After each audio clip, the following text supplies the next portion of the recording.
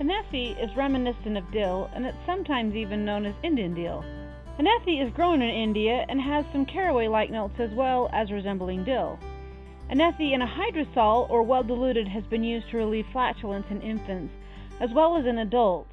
Anethi is actually a key ingredient in the children's digestive blend Julia.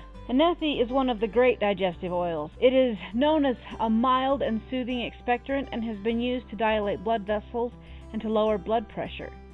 Anethi is a very strong oil that should always be diluted well, but it is amazing for digestive complaints.